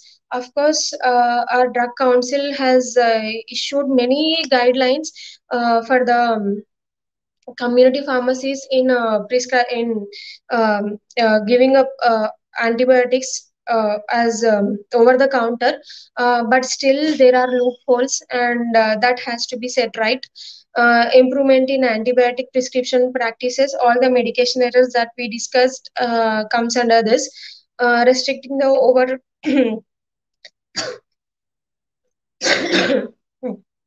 restricting the over the counter sales of antibiotics, controlling poor sanitization, endemic infections, malnutrition, improving public awareness. If you were to ask me, this is the most important thing than anything else on the list. And of course, coordination and fragmentation of efforts. Next slide, please. Antimicrobial resistance poses significant challenge, of course. Until now, we had discussed how multiple comorbidities and multiple conditions, literally many things, pull us down to no choice at all at last. So that condition is far worse, because we have multiple drugs, but yet we are unable to use any, which is pathetic situation. And so it is important to regulate use of antibiotics, is what I can say. So I'm open to questions, guys, if you have anything related to hospital, anything related to clinical pharmacy, or anything related to antibiotic resistance. Yes, Dr. Pajula, that was a wonderful session. So our query from our side is, what are your opinion on adopting antimicrobial stewardship?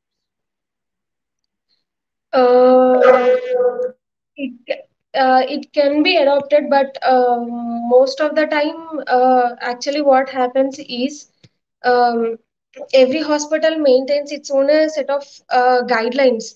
So it depends on like multiple factors, because you have many senior doctors sitting in there, and many guidelines given by the NABH, and they consider all these factors, then merely calling it as stewardship. So it is, what to say, and like, for example, there are many new drugs being released into the market.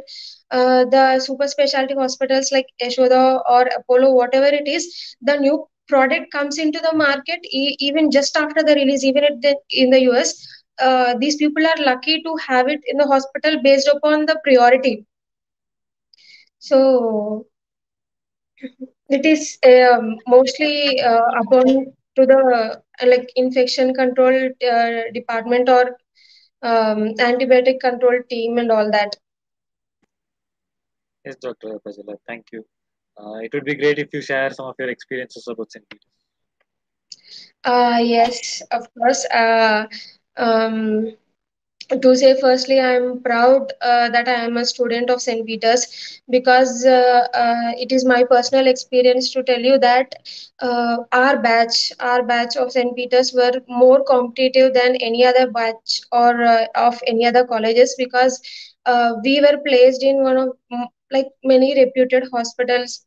Our batch were in Kim's, Yashoda, Apollo, and it is not so easy, because mine is second batch to enter into the hospital sector with just the internship knowledge, without any prior experience. We were able to survive. I'm not saying excellence. Able to survive in such a huge environment with a huge knowledge of, like, because you see only DM and all those doctors there. Arre. Yes, it's fine, Dr. Prajwala. There is some technical issues. Thank you for your wonderful session, and we wish you all the good luck in your future endeavors also. Now we shall move on to our final session. I would like to request Ms. Manushree Narayla, Assistant Professor, St. Peter's Institute of Pharmaceutical Sciences, to introduce our final speaker, Dr. Mrigan Gopal. Thank you, sir. Good afternoon, everyone. I'm very happy to introduce Dr. Mriganka Pal, one of our proud alumni. He is currently working as aggregate reports analyst at Pfizer India Private Limited. He also has experience as drug safety associate in Novo Nordisk Private Limited, India. Dr. Mriganka Paul is a family graduate from St. Peter's Institute of Pharmaceutical Sciences. He worked as a public relations officer for 1 year for Indian Pharmaceutical Association Student Forum, and he was also a member for working committee in 64th IPA and 2nd IPA Student Forum, London. Dr. Mriganka Pal represented St. Peter's at 21st Annual ISPAR meeting held at Washington, D.C. He has delivered various posters and oral presentations at many conferences and published various international journals. He was awarded as Best Poster Presentation at ISPAR 7th Asia Pacific Conference, Singapore. Now I request Dr. Mriganka to please start the session. Uh, Thank you, Dr. Manushree. Could you confirm if I'm audible now? Yes, you're audible. Okay. So, thanks a lot for giving this opportunity to St. Peter's. I would like to quickly start my session. So, Dr. Manushree, can you share the screen, Yeah, the sure. slide? Yeah.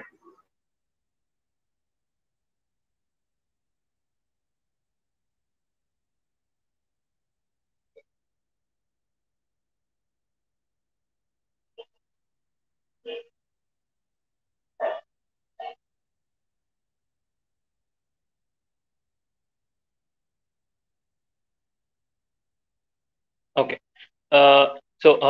Thank you, one and all. Thanks for giving me this opportunity today and giving this platform to have this presentation. So, I'm Mriganka Pal, aggregate report analyst working in Pfizer. Would be talking on role of pharmacist in infectious disease management. I believe that the previous two sessions, especially the session by Dr. Prajwala, she has covered most of the and in very in detail about how a clinical pharmacist should work in a hospital setting. So I'll not take much time on this, but I would also touch upon few of the important aspects when you work in industry also. Next slide, please. So today's presentation would have this agenda of introduction, infectious disease management is the need of the hour, why an infectious disease pharmacist is required, professionals who are involved, you might already know from Dr. Prajwala's presentation, who are the professionals involved in the infectious disease management. What are the roles of pharmacists in infectious disease management? Then antimicrobial stewardship. I would just give a brief actually what exactly it is. And then what all the practice sites where a clinical pharmacist is required or can practice, how a clinical pharmacist can contribute to infectious disease management, and clinical pharmacist salaries, which is most important actually in India. And if at all any questions are there. So next slide, please. Next, please. So it is of utmost importance actually that that compared to the past, in current scenario, the regulation and to improve the clinical outcomes in the management of infectious disease related to the patient, especially who are of critical conditions such as septic shock, fungal infections, having sepsis, as a few other critical conditions which even Dr. Prajula mentioned about HIV and all that, that we need to monitor the what do you call treatment. So okay, so the working logic is to manage the use of current or available antimicrobials effectively so as to minimize the scope of multi-drug resistance. So today it is of utmost importance that there is an active and permanent presence of a clinical pharmacist as a part of the core medical team which I believe in India not many hospitals are having, but there is a awareness in certain hospitals, and this is a positive sign because it is related to patient's health. Next slide, please. So why infectious disease management is the need of the hour? There are many reasons, but I would be discussing the very important ones. So of late, the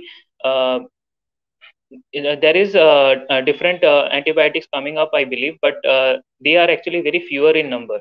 So the newer antimicrobial molecules which are produced are very few. So there might be a chance of saturation in future. That or there might be a chance that we are not left with much antibiotics. And then wide spectrum antimicrobial abuse contributes to the multiple drug resistance. Since with the advent of the newer drugs, there is a resistance which is developing. So what happened is that with the newer drug coming up, there is a tendency that the older drugs are forgotten, and neither these older drugs are actually tested with the resistant patterns. So here is a chance where we can improvise and we can bring in this older antimicrobials and try and test it on the resistant patterns. So this is another point. Then abuse of some crucial antimicrobials in outpatient setting. In India, it is especially over the counter sales. Then the best example of migration and diffusion of infectious disease is the current scenario we are facing of coronavirus. And lastly, to manage the cost, even there is a cost burden uh, on the community when you are using the newer antibiotics, which are a little bit expensive than the older ones. Next slide, please. Yeah, next slide. Yeah. No, the previous one. So why an infectious disease pharmacist is required? So I do not have to go through this whole slide, or I need not have to say, because so much has been shared by Dr. Prajwala on why a clinical pharmacist is required and how much extent a clinical pharmacist can contribute towards management of infectious disease. I mean, I really appreciate the amount of work they are putting in the hospital settings. Uh, so yeah, I would just to touch upon clinical pharmacists can provide the physicians with the very necessary inputs pertaining to the selection of drugs, which would ultimately improve the clinical outcomes, reduce the toxicity, maintain the cost, and also preserve the potential of the antimicrobials uh, uh, of their antimicrobial possibilities. Next slide, please. So we already know these are the professionals who are there in infectious disease management: physicians, clinical pharmacists with expertise in antimicrobial stewardship. Antimicrobial stewardship, I'll be talking a little bit in detail in the next slide. Microbiologist, epidemiologist. Epidemiologist is very much essential just to, as again, Dr. Prajwala was mentioning about the data that we have to maintain. So epidemiologists and the statistical data analysts are very important in maintaining or creating that data, which would be coming out of from the hospital setting, and also not to forget the nurses. Next slide. Yeah. So I mean, if you see this image of the doctor selecting the cards, if you presume that each card is one antibiotic, so this is what actually it used to be in the a decade ago. That uh, most of the time they are just picking a card or guessing a antibiotic or antimicrobial. So this is where the problem started, and this is where a clinical pharmacist expertise is required. So in US, I believe, I'm not sure if the antimicrobial stewardship program is there in India right now. So in US, After the PG, after completion of PharmD, there is residency PG Y1 and PG Y2. I believe antimicrobial stewardship, those who are taking the rotation or the expertise of residency in infectious disease management, they have a curriculum of antimicrobial stewardship where they take they are actually trained on vigorously on how to uh, manage the infectious diseases, and also be a part of a multidisciplinary team. So and why this is required, this is just an example from the US data, that 70% of the necessary prescription which are there prescribed in US, still it is said that still it requires improvement in drug selection, dose and duration, whereas 30% of the drugs which are prescribed are not necessary. So I believe the scenario is much more different in India also, because with such a systematic and streamlined process in US, after that also there are 30% of unnecessary prescription. So here even the over-the-counter sales uh, can give a very different number. So this is where the clinical pharmacist antimicrobial stewardship is uh, required, because next please. Yeah. So to select the right drug at the right time, and then to check on the dosage frequency and the duration of the drugs, check for the interactions, and then culture monitoring, culture and sensitivity test monitoring, and also the patient counseling. Patient counseling is another one of the important aspect of antimicrobial stewardship, because in current scenario, uh, the doctors are routine is such that they are very much tighten up, and they have very limited time to educate the patient. Where day by day the patients are actually getting smarter, especially with the so much information available on Google and on WhatsApp University, that patients are now nowadays having a feeling that they can treat themselves. So how they do it, I'll just give an example. Example is of one of my relative. Initially he was treated with azithromycin by a clinician in a local clinic, and he was treated for throat irritation, and he had developed some sort of throat infection, and that's why he was treated. So what he did is, on the he was given a certain dose of antibiotic, uh, and he was asked to complete the antibiotic full dosage, but he felt a relief after a second day or third day, and he feels that he is cured now, and he can stop the drug, and he stopped the drug. So this is where the problem creates or arises, and this is where the roots are. So if the clinical pharmacists are educating the patients, so that awareness is spreaded, and that's why community pharmacy is also very much essential. Next please.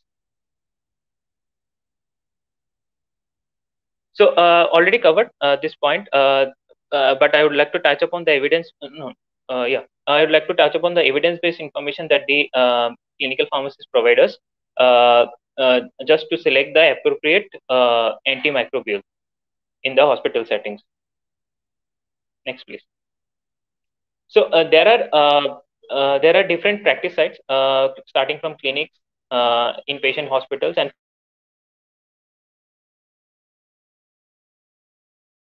pharmacy practice graduates too. But there are and how they practice, you would have no, can you go to the previous slide? Yeah. So how they do in clinic, hospital settings and clinics and all that, this was discussed very extensively by Dr. Prajwala, but I would like to stress upon how a clinical pharmacist is or clinical pharmacist expertise is important in pharmaceutical companies. So here the role is little bit of a little bit different. You would be doing more of the analytical, or you'll be using your knowledge in analysis of the data which has been coming out from the actual field of study, or actual or post-marketed studies. So, or also spontaneously. The irony is that even though we work in pharmaceutical companies, we have very less data coming out from our own country. So most of the data which we process, or which we analyze, or we check upon, are from different other countries, mainly developed countries. And nowadays, to be shocked, even developing countries, or underdeveloped to developing countries like Bangladesh, are also very putting stress on the data driven process of healthcare management. So I think we should step on the gas, and we should start developing data, and this can be only possible by clinical pharmacists putting a effort in the hospital care settings, so that the data is there there for analysis. And how the analysis is done in um, uh, industrial setting is that the raw data is sent to us, or sent to the company, and it might be in different forms. It might be handwritten, or it might be in through an app, as many countries have developed, or it might be in a email format, or in a fax format, or something. So those are actually entered in the system as ICSR, and then once the ICSR case processing is done, after that the aggregate report writers analyze all the ICSs for a particular period of time, and then the technical analysis happens, and then we decide whether the causality assessment and all that. So this is how, but the clinical knowledge to analyze this data is much more important, and this can be only provided by a clinical pharmacist mostly. Next slide, please. So coming to how a pharmacist can contribute to the infectious disease management, there are many points which are covered extensively by Dr. Prajwala, with very good examples, like the resistance, and which all drugs are interacted, which all drugs should be regulated, and how. But there are certain points I would like to stress upon, like health, nation, and local policies. So different countries will be having different health policies, which sometimes are a hindrance for selecting the drug even. So sometimes if it is not there in the list, or if this is not covered under the insurance, so patients mostly are reluctant to take the drug, because this is not covered and he has to pay from his own pocket. So this is one of the reason. And then prophylaxis and isolation measure, decontaminate measure, sterile procedure, and as we discussed, antimicrobial stewardship. Next, please. So also protect the penicillin use, new formulation like liposomal amphotericin to reduce the nephrotoxicity, choosing therapy according to the patient's pathology, as Dr. Bradwala was also mentioning about that how you need to monitor monitor the drugs, especially for populations, renal failure populations, or hepatic failure populations. How you need to taper the drug, or how you need to switch in between two antibiotics. So stuff like that.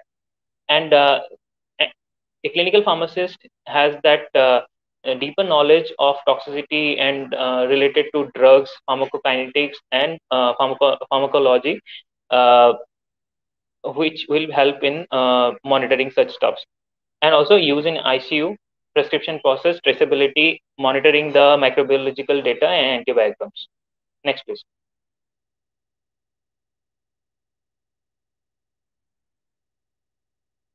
No, can you go to the previous one?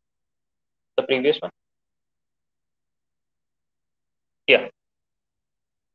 So, and also if a clinical pharmacist being part of the rapid lab response team is also very essential, especially in the current scenario. I would take the example of the scenario which we are facing now of coronavirus, where prompt action is very much required for quick detection of the patient condition or diagnosis, and then putting the patient into isolation ward. So a clinical pharmacist has that potential or that merit, where he or she can connect with different levels of the multidisciplinary team infectious disease management, and then can expedite the process.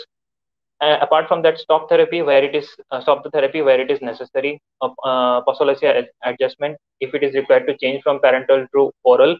Sometimes doctor might miss on all this, so this is where the expertise again comes into picture. Procedure, protocols, guideline, evidence-based medicine, synergistic association, checking for synergistic associations and associations dangers. For example, two nephrotoxic drugs has been given to the same patient.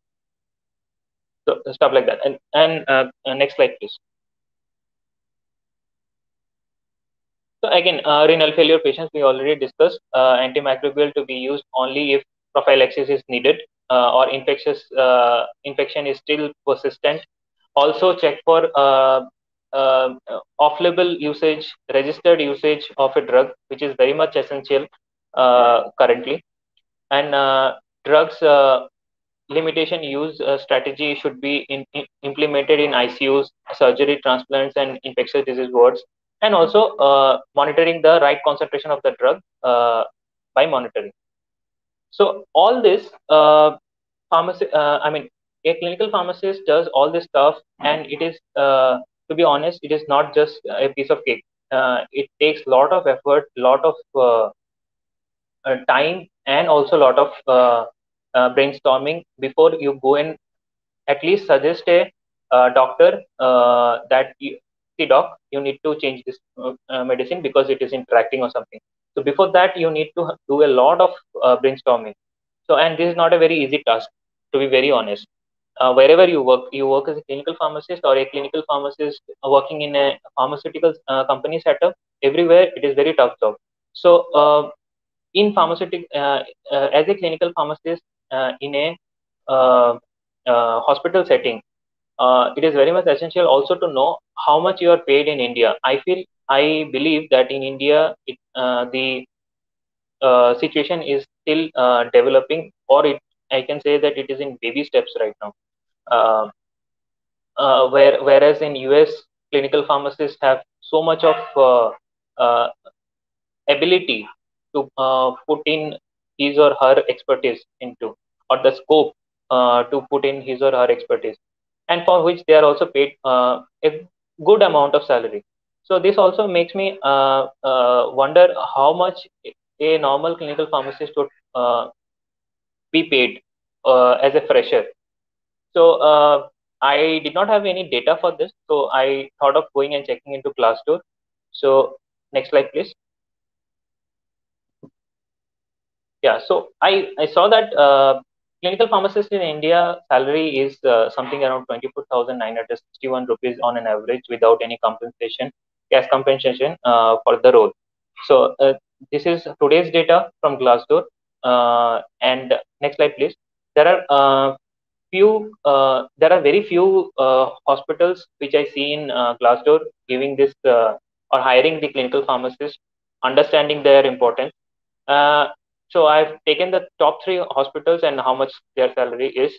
So Apollo gives you something around 15,907 rupees, and Dr. Reddy's 19,000 to 22,000, KIMS 18,000 to 45,000. But this should not be a reason not to join as a clinical pharmacist. So these I mentioned that this would be your salary only if you are a fresher, and I believe that a lot of students are going into this sites and checking that I'm paid only this. You should not be demoralized with this. Uh, to be honest, if you start your career in corporate setup, also you'll not get less too much of amount initially. So you have to prove your skills. and it is very much essential that we prove our skills. Dr. Prajwala is showing her skills in Yashoda Hospital, and I'm very proud of her. And I'm also very proud of myself that we got a senior like her, because I was in the third batch and she was in the second batch, and they actually we had a very joint study sort of every time we were in the hospitals. So we learned a lot from our seniors. So this coordination should be there, and I believe that clinical pharmacy, Dr. Bajula said it will take 10 to 20 years. I believe it will not take 10 years if we are expediting the process. So thank you. If any questions are there, I would be happy to. Thank you, Dr. Paul. That was a wonderful session, especially with several corporate hospitals now looking into setting up AMSP programs, and clinical pharmacist role will be very crucial in that aspect. It was really a wonderful session, Dr. Paul. We would like Thank to you hear so you much. from some of your experiences of St. Peter. So whatever I am right now, I would give all the credit or all the what do you call, everything is just because of St. Peter's, I believe, and the effort, especially uh, Japal sir and other faculty members are putting in into this college is tremendous, and I am very sure if a student is having talent and he is having a hunger to learn, he will never be unseen in St. Peter's at least. So I know Jabal sir would be understanding what I'm trying to say. So even sometimes I feel that those days were the best days of my life when I was in the college. Even though I hail from very far away from Warangal, I hail from Tripura, Agartala. So I never felt that I'm ever from home. So yeah, I would thank St. Peter's, Japal sir, Rashika sir, Rajshri ma'am, and all other staffs, faculty members for giving me this opportunity to make this presentation in this webinar. Thank you so much. Thank you, Dr. Paul. We wish you all the success for your future endeavors also. Thank you. Thank you so much. So, as we have come to the end of the session, I will now request Ms. Shivani Raula, Assistant Professor, St. Peter's Institute of Pharmaceutical Sciences, to deliver the vote of thanks.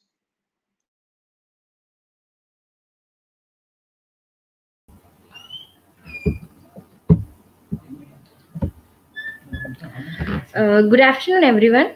We have successfully come to the end of another wonderful session.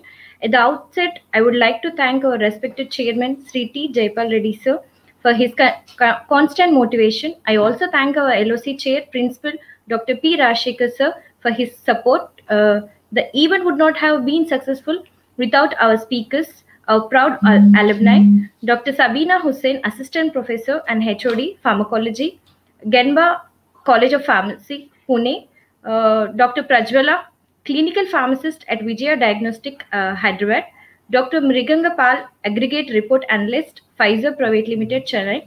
I would like to thank organizing team, Dr. Praveen, Convener, HOD, Pharmacy Practice, Dr. Randi Chowdhury, Assistant Professor, Organizing Secretary, Organizing Committee members, Mrs. Manujri, Assistant Professor, Dr. Dharini, Assistant Professor.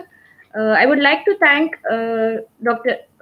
I would like to thank Nandu sir and Srikanth sir for their technical support. I would like to thank all the teaching and non-teaching staff of St. Peter's Pharmacy College. Thank you, sir. Thank you, Ms. Shivani Raula, for your vote of thanks. As we have come to the end of the session, we feel elated to have conducted this webinar today, and we sure we would like to meet you on another session very soon. Thank you.